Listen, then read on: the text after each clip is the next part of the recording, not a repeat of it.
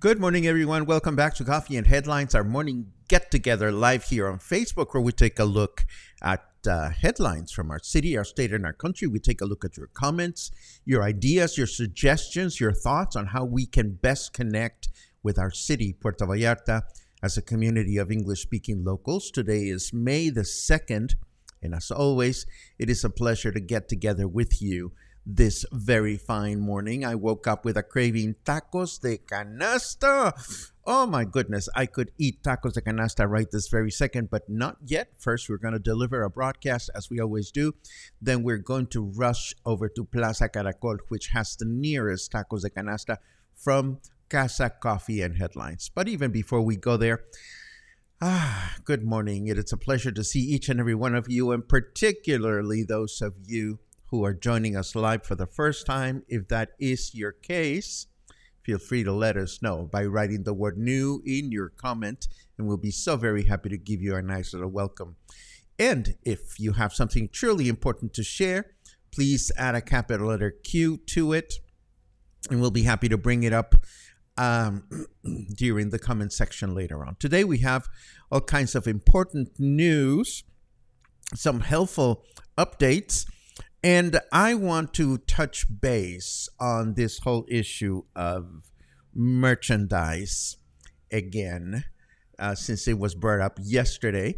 And we'll talk about that during the chit-chat section or right before it. So we might as well get started with our news, which start with a little bit of what we talked about yesterday, which is this business of Mexico being a country that is a category 2 country as far as the Federal Aviation Agency is concerned, given the safety requirements of the International Civil Aviation Organization. Well, last night, Mexico's President Andrés Manuel López Obrador informed in his morning press conference, well, yesterday he did, I read it last night, that Mexico has actually fulfilled all pertinent requisites to be upgraded back to Category 1 when it comes to airline security. Mexico is expecting for an upgrade in the next FAA audit to take place on May 15, and I also learned the reason why we lost the Category 1 designation in the first place. It goes back to May 2021 when the new Mexico City Felipe Ángeles Airport was inaugurated. Apparently, those people that do this redesign the airspace above Mexico City and the Valley of Mexico to accommodate for new routes in the new airport in such a way that the Federal Aviation Agency decided it was not unsafe.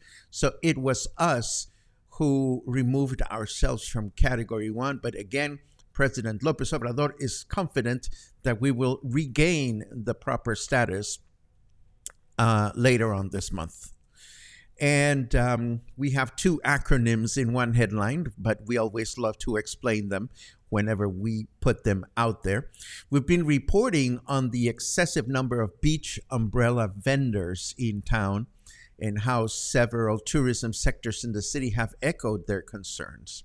Now, SETUJAL, which is the Jalisco Secretary of Tourism, is knocking on SEMARNAT's door, SEMARNAT being the Secretary of the Environment and Natural Resources, as SEMARNAT is the agency that regulates federal zones such as the beach. So SETUJAL wants SEMARNAT to, fix things. SEMARNAT, the only comment that they've had is that they haven't seen any new permits, which clearly indicates that the people that are now excessively renting umbrellas are not in legal or proper standing. So the question is, who's going to get them out of there? Hopefully, SEMARNAT will. Speaking of bringing order to chaos, Cecilio Lopez Fernandez, Chief of Municipal Markets for the city, has informed that more and more successful, hopefully, social media presence is coming for three of our city's municipal markets. The one by El Cuale, which is the artisanal market, the one in Emiliano Zapata, and the fish market in Cinco de Diciembre. Lopez Fernandez added that all three markets are now full to capacity. And this is excellent news, because what happens sometimes is that people choose to not open anymore, or sometimes people cross the Rainbow Bridge and they don't designate somebody to continue attending to their spot on the markets. But now the city has begun a process of organizing all this stuff and bringing it back into orderly fashion, which is good news. Last but not least, Vallarta Pride held a press conference at the International Convention Center in which they announced the upcoming Puerto Vallarta Gay Pride celebration, which will take place from May 17 to the 28th. A full schedule of activities can be found on their website, which is included in this news note. And now let us take a quick look at the weather. Let me put it up on my screen just to see what's going on. And I see that it is 26 degrees right now. Humidity is at 51%. And Fahrenheit degree, our temperature is 78 degrees Fahrenheit.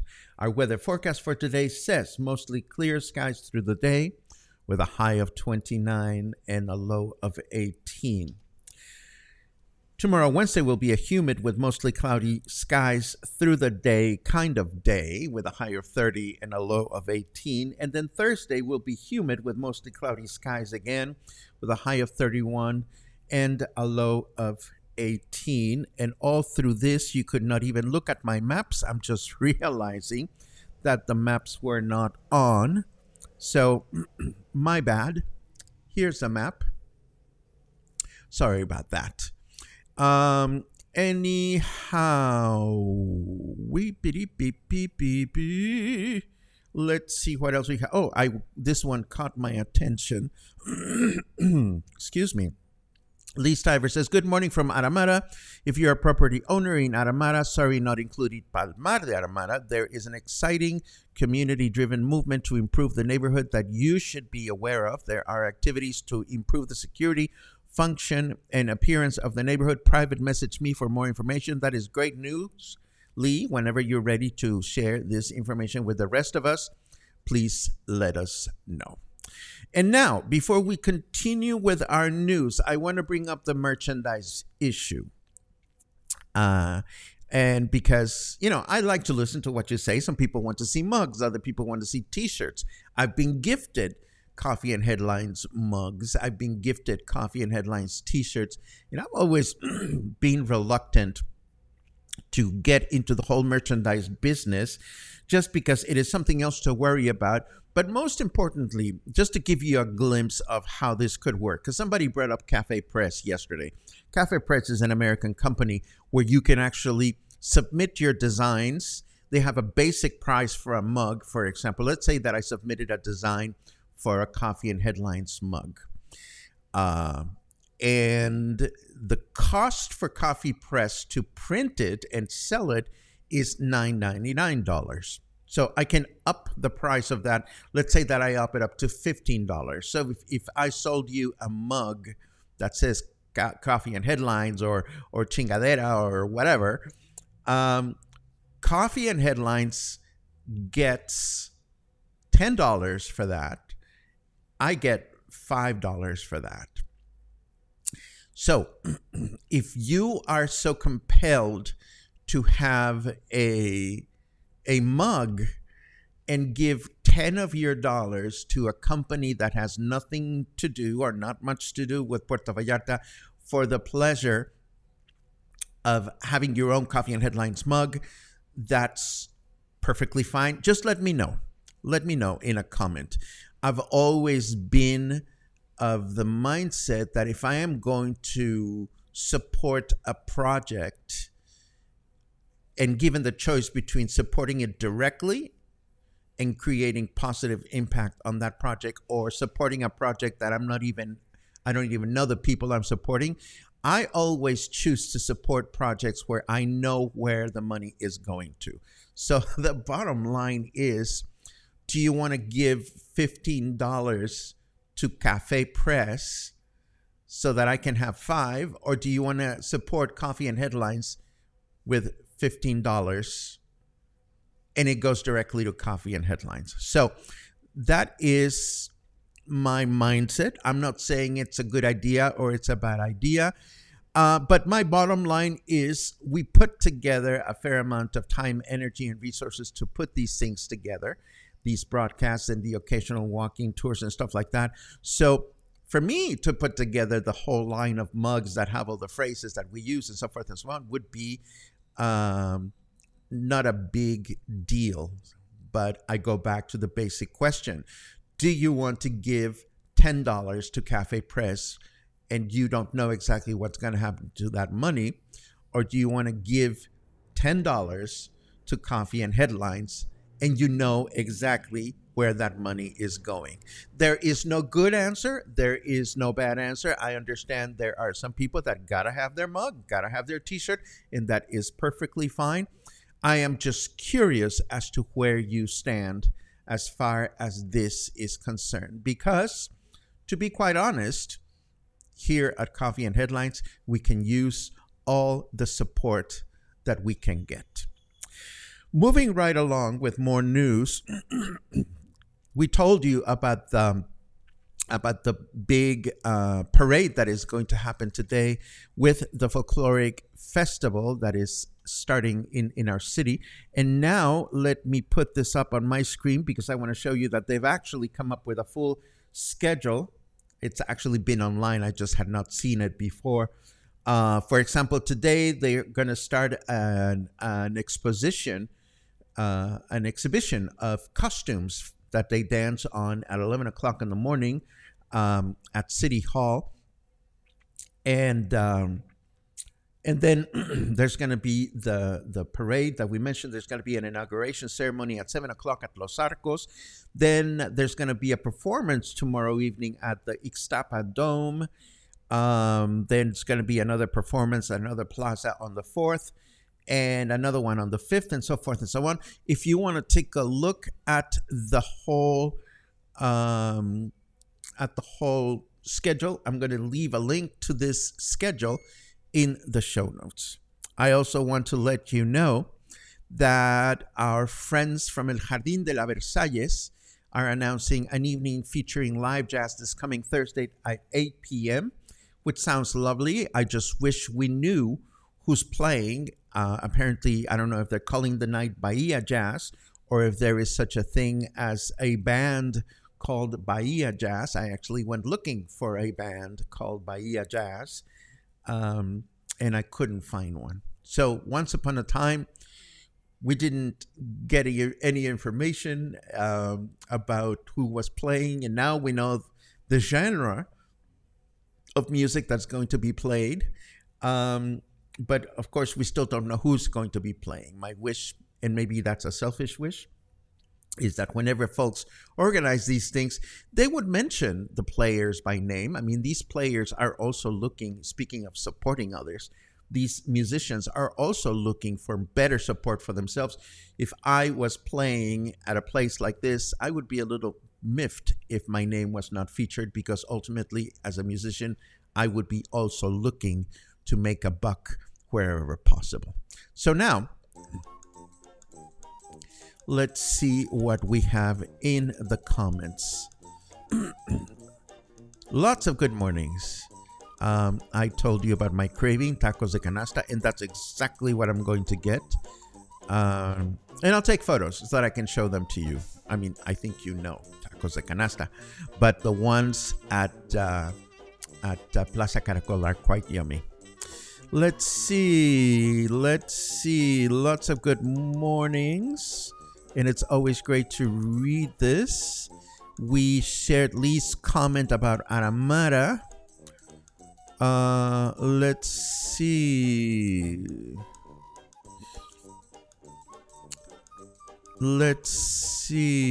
Parim pam pam.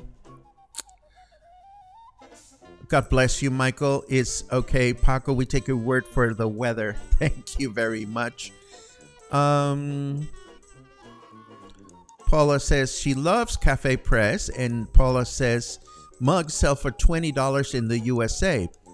And Michael says I can have mugs made locally. And I saw another comment later on about printing t-shirts locally. The question, I appreciate those suggestions, but printing things locally and selling things locally is even more time consuming for yours truly than to have a company like Cafe Press sell them, because where are they going to be sold? Who's going to collect the money and all that stuff? We're just trying to keep things as simple as possible in our operation. Frank says, not worth it for merchandise, souvenirs, period. Okay, that's a strong opinion from Frank. Thank you very much. Yes, better to give the money to Paco's News. Well, that's always been my mindset personally. And you've heard me say this a million times. When you give monies to a project or to charity and you don't know exactly what they're going to do with their money, it's always a little fishy. And, oh, Albert, God bless you. How about a mini catapult paperweight? If I could find such a thing, that would be like a funny Christmas present. Could you do t-shirts made and printed locally that might support you and the local economy? I appreciate that again, Mark, but just exactly how do you envision the sales and the management of this project?